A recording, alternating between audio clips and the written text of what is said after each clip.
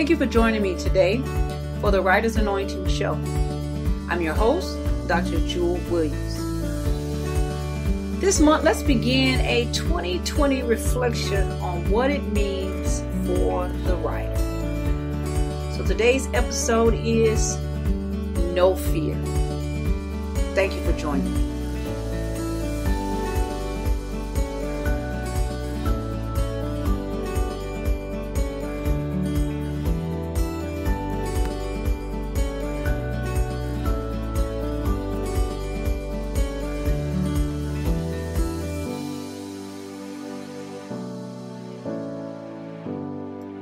So thank you for joining me today on the Writer's Anointing Show.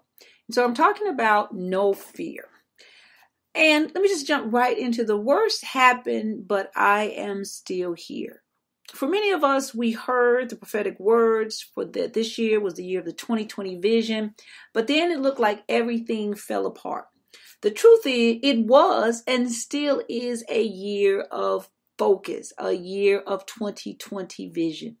But the vision focus wasn't about what was happening outside of you, but what was going on inside of you. Many of us have wasted time worrying about one thing or another, or what I call the what ifs in life. Well, this year gave us many of those, but the truth is you are still here, which means you still have purpose. Why did God tell you to write that book? Why did he tell you to sit down and prepare what he told you to prepare? Whatever the reason is, that purpose is still the same. The second thing I want to talk about when we're talking about no fear, and as this relates to the writer, is don't waste any more time. What are you here for? What is your purpose? What are you going to do with the words God has given you to share? And I had many people close to me die during this time of the COVID-19. And then even in recent time, many have gotten sick. But what it reminded me of is this: life is fleeting. It's short, and we can no longer waste it allowing fear to keep us from becoming our best selves. So don't waste another moment. What did God tell you to write?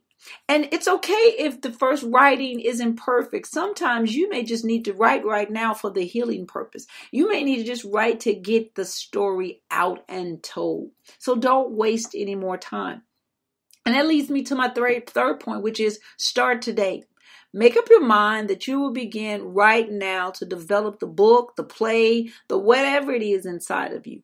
You don't have to have it complete in a day, even in a week, or even in a month, but you need to pick it up and begin to start it right now. So I just want to start this month off on looking at this 2020 reflection for the writer, and start it off with really, this is the time for us to realize we cannot have any fear. The things that we were afraid were going to happen, but we're still here.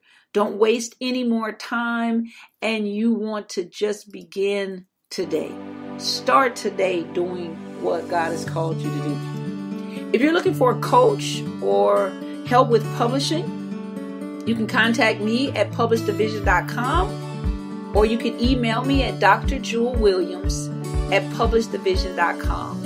Again, that's Dr. Jewel Williams at publishdivision.com. And until next time, let's keep going and do what I say do. Let's write it. God bless you.